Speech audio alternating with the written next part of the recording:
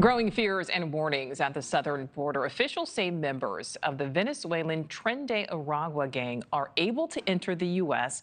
largely because the government cannot track criminal records in Venezuela, making it easier for them to blend in with other migrants who are crossing. But the gang's presence has been felt far beyond the state of Texas, with ties to violent crimes like murder and drug and human trafficking nationwide. So let's bring in NewsNation border correspondent Allie Bradley, who is live in Del Rio, Texas. And Allie, members of this gang have been confirmed in many other areas of the country.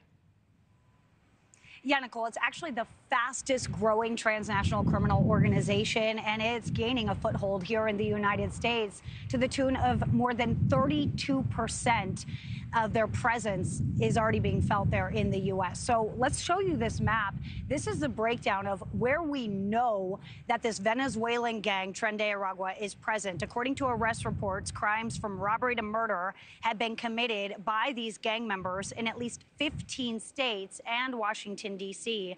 So the Border Patrol Union, though, says it's even more. They're saying they're present in nearly half of the nation, and says, unfortunately, they're finding out that the gang status is present after these individuals commit crimes, because they come in without criminal history in the United States, and countries like Venezuela don't give us access to those criminal databases. Take a listen to what Paul Perez had to say.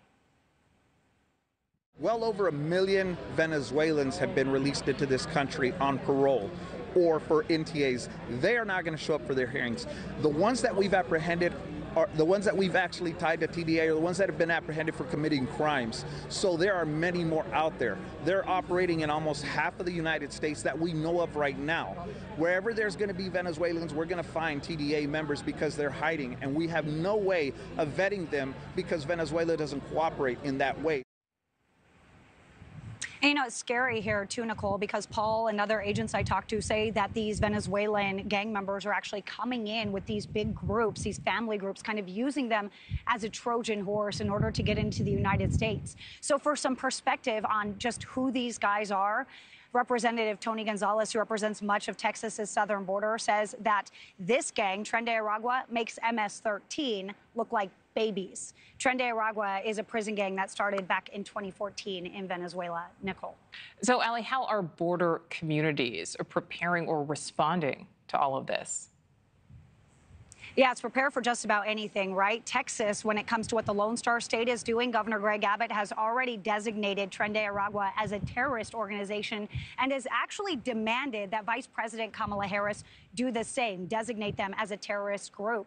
So when it comes to those preparations that they're making here in the state of Texas, despite the efforts under Governor Abbott's Operation Lone Star, people are still coming in. So looking at your screen right now, that is very recent video out of Eagle Pass, just outside of Shelby Park, where a group of nearly 200 had crossed into the United States illegally. So what they're dealing with right now is Texas military has actually been using pepper balls to work and deter these large groups at the river's edge. Despite the traffic, though, Texas says it is remaining at the ready for anything. Take a listen. It's a success, and our troopers are ready, our soldiers are ready. We have been in a proactive, phase.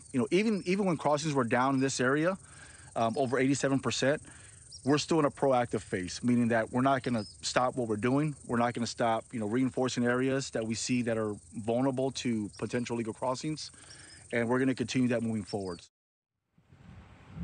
And it's that proactive stance that Texas has maintained, because we were actually there when the governor was making their forward operating base that's going to hold up to 2,300 soldiers. That opened to about 300 soldiers back in May. We were there for that construction of that base. Now, when it comes to what Governor Abbott is doing here, Nichole, really interesting, because he just reissued a disaster proclamation when it comes to the southern border on Friday. He added some additional counties there, but just really doubling down that the crisis is still happening at the southern border, and Texas is still at the front lines of that fight. Nichole. All right, Allie Bradley live for us there in Del Rio. Thank you.